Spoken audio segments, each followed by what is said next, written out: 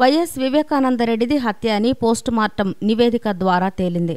నివేదిక ఆధారంగా హత్యగా పోలీసులు నిర్ధారించారు. మొదటి నుంచి వివేకానంద రెడ్డి మృతిపై పలు అనుమానాలు వ్యక్తమైన విషయం తెలిసిందే.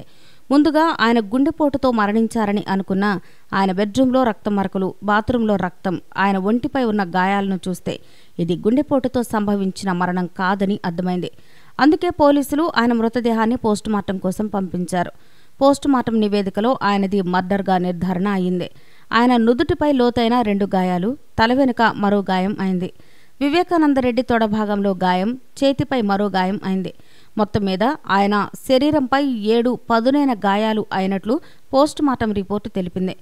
దీంతో వివేకానందరెడ్డిని ఎవరు చంపి ఉంటారు అన్న కోణంలో పోలీసులు దర్యాప్తు చేస్తున్నారు. చుట్టుపక్కల ఉన్న ఇంటి దగ్గరలో ఉన్న CCTV ఫుటేజ్లను పరిశీలించారు. అందుకు సంబంధించిన పలు ఫుటేజ్లను పోలీసులు స్వాధీనం చేసుకున్నారు. ఇప్పటికే దోషులను గుర్తించిన పోలీసులు వారిని అదుపులోకి తీసుకుని విచారిస్తున్నారు. దోషులను త్వరలోనే వెల్లడిస్తామని డీసీపీ వెల్లడించారు. ఈ వీడియో కనుక మీకు నచ్చినట్లయితే లైక్ చేయండి, షేర్ చేయండి. ఇలాంటి లేటెస్ట్ వీడియోస్ కోసం మా ఛానల్ని సబ్స్క్రైబ్ చేసుకోండి.